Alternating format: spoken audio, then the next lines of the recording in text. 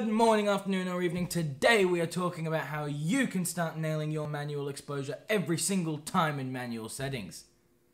Let's talk about that.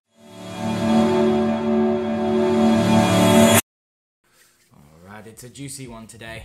We're covering the basics, right from the very beginning all the way into the complex stuff, but today is just the basics. So, let's start where we should. Exposure is the sensitivity of your camera sensor to light. This sensitivity and the exposure of your camera is measured in stops of light, or stops. Your camera has a light meter in it. It's this little bar here.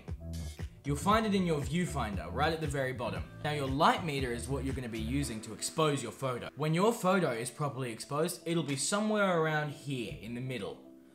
That's where it's properly exposed. When a photo is referred to as blown out or overexposed, it'll look a little something like this. Ooh, yuck. Which isn't great. And that just means that your photo is somewhere on this end of the scale. Now, if it's underexposed, it'll look a little something like this. And then it's too dark. You can't see anything. So let's bring it back. And that just means that it's too far on this end of the scale. To understand how to make sure that this whole thing works, you need to understand the exposure triangle. This is what's used to balance the light meter, and it's the easiest way that I can explain it. The exposure triangle hangs very loosely in the balance in your camera. Every time that you change one of your settings in manual, this triangle is going to get all out of whack, and you want it to be nice and straight. Three factors influence the exposure triangle. You've got your shutter speed, your aperture, and your ISO. Your shutter speed is how quickly the mirror inside your camera flicks up and down. To make it simple, it's the difference between completely freezing the action in your image compared to having it flow and end up as a more blurry image which conveys more motion. The larger the fraction in your camera, the shorter the period of time that your sensor is exposed to light.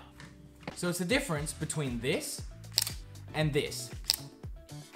So you can see the little mirror in there is flicking up and down. So when I make my shutter speed 1/4000th of a second and I click in my shutter, you can see that it's really, really fast. So just like a split second, it's gone. The shorter you make that shutter speed, the less time your sensor is exposed to light and the less light is in your image. When capturing a moving subject, anything over 1/300th of a second will very likely capture the motion in your image.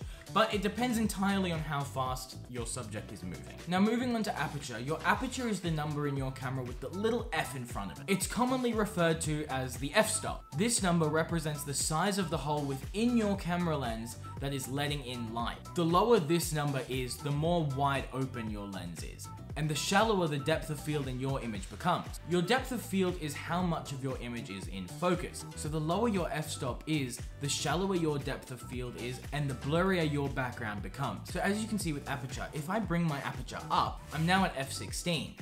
And as you can see, a lot more of the background is in focus. You can really start making out the real detail in my background. But when I bring it back down, you can see that I start to get a much shallower depth of field back here, and the lower that aperture starts getting, the blurrier that background gets. So here's the same photo twice. The first one has an f-stop of 1.8, which is much more wide open and has a shallower depth of field, and the second one has an f-stop of 16, which has a lot more in focus and the background is a lot less blurred. Lastly, your ISO is the last thing you should be touching in your exposure. It's your camera's digital manipulation of light. So the higher that number gets, the brighter your image becomes. It sounds like a godsend, but the higher that number gets, the more grain you start to introduce into your image. So, it's the difference between this image and this image, which is now at ISO 6400. And as you can see, there's a lot more grain, especially in the shadows up there and in the blacks here. You'll really be seeing that. Now, especially in photography, your ISO really matters.